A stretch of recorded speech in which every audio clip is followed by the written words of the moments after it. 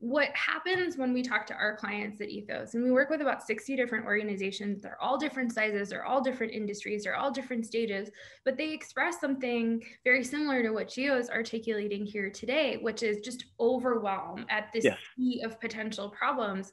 And really what it is about developing a framework to look for what's happening with your employees in your organization, because then you can start to address what matters most to them. And every organization will be different. Some of the policies that I'm saying folks don't have, you may have, or they may be applied really well. Folks may be really happy with how things are within the organization. The point is to be able to have an assessment mechanism that you're checking with regularly. So at Ethos, when we're looking at the internal DEI health of an organization, we use our own model, which we call R2P2: recruiting, retention, promotion, and protection.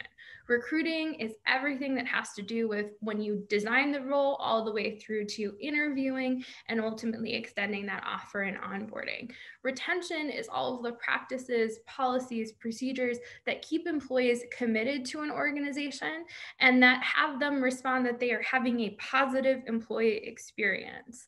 Promotion is not only about who gets promoted, but about the velocity of movement. So if you are looking at gender equity, it's not just how many women, non-binary, trans, agender folks have been promoted within your organization, but how long did it take? And what were the investments in them? Did they have access to the same mentorship resources or additional mentorship resources, sponsorship resources, et cetera?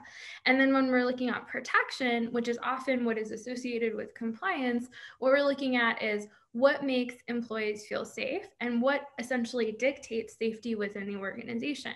If you start to break it down into those 4 buckets, you can put a magnifying glass to what's going on and say, here are the 1 or 2 interventions that are going to be most necessary.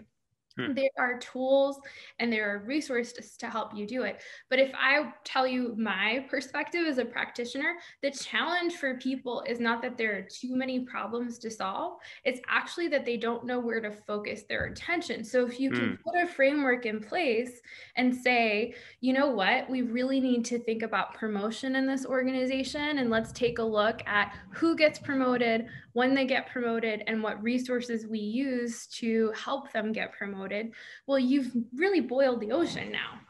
And you can actually focus and pay attention in different ways. And that's what we do as practitioners too. So that's something to just keep in mind if you are feeling that sense of overwhelm.